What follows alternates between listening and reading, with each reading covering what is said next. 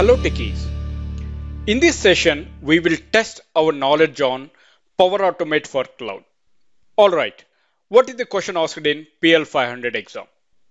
If you see on my screen, you are editing a cloud flow in Power Automate Flow Designer. You need to resubmit the most recent trigger.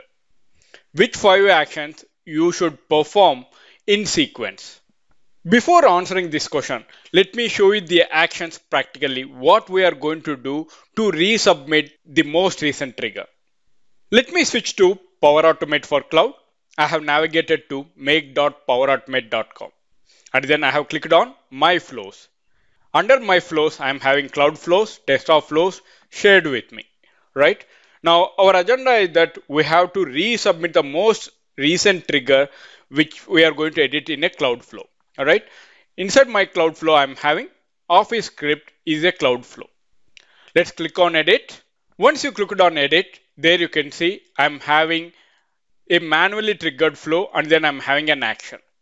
Now we want to edit the cloud flow. Before that, if you observe, there are few things which we need to observe. This is the version of old designer, right? Now let me click on run script. Or any action we are going to edit.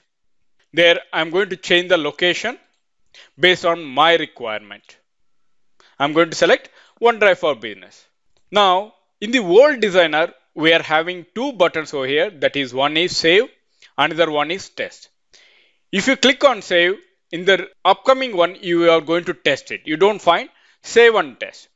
But as part of our question, that is not saved as of now. So that I'm going to click on test without saving, but at the time of running, what it will do, it will save and test it. There you can see I'm having two options once you clicked on test. What are the two things? The action to test the flow is that manually or automatically. But we need to resubmit our most recent trigger, that is automatically. We are not going to do perform manually.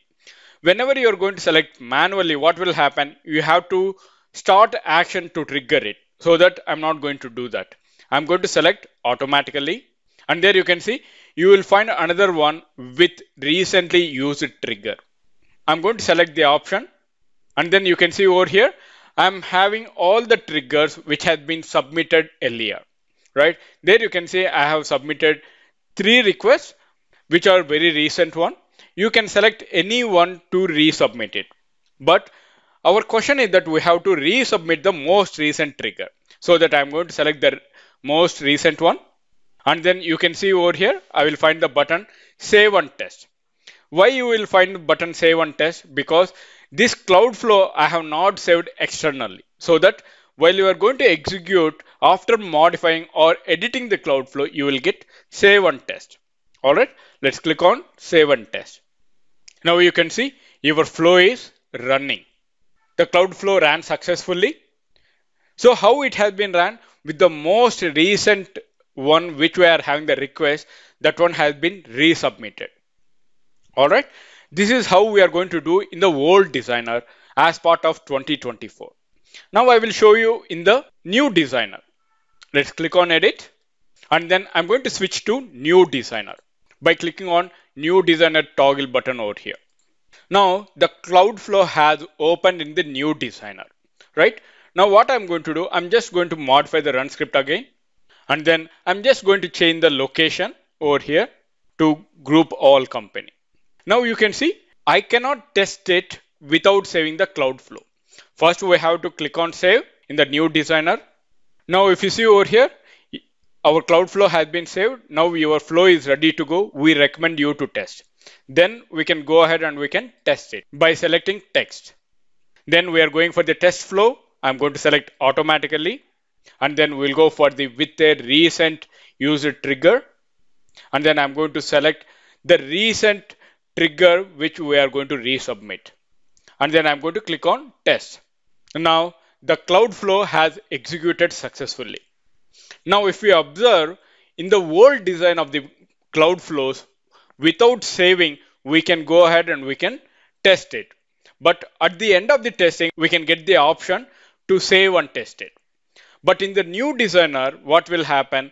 Without saving, we cannot test the cloud flow. That is the difference for the old designer and the new designer as part of the cloud flows. Now, let's go back to the question. You are editing a cloud flow in the Power Automate Flow Designer. You need to resubmit the most recent trigger. Which 5 actions should you perform in sequence? This question was asked previously so that it is in old version, that is old Power Automate Flow Designer. For the old Power Automate Flow Designer, first action is that we are going to select the test. But you may ask, why can't we go for select save and test? This is the button which we are having save and test as a single button. So we are having two options. First, we have to select save and then select test as the first option. But here this is select save and test is the single button. So our first option is that select test, and then what we are going to do, we are going to select which type, the type of the flow. Is it manual or automatically? We are going to resubmit the most recent trigger. In that case, we are going to select automatically, not manually. So first step is that select test, and the second step is that select automatically. Now the third step is that we want to recently use the trigger, right? We have to select that one. That is select with a recently used trigger. As a fourth step, we are going to select the run you want to resubmit, right? We have seen there are many runs are there, so that I want to select the most recent one, that one which we want to submit. And then finally, we are going to select and save the test. These are the 5 actions which we are going to do. All right, let me export the answer. There you can see in the answer area, the first action is that select test. Second action, select automatically. Third one, select with a recently used trigger. Fourth one, select the run you want to resubmit. And finally, we are going to select save and test button to resubmit the most recent trigger in Cloud Flows. Alright, I hope you understand how to resubmit the most recent trigger in the Cloud Flows as part of Power Automate Cloud Flows.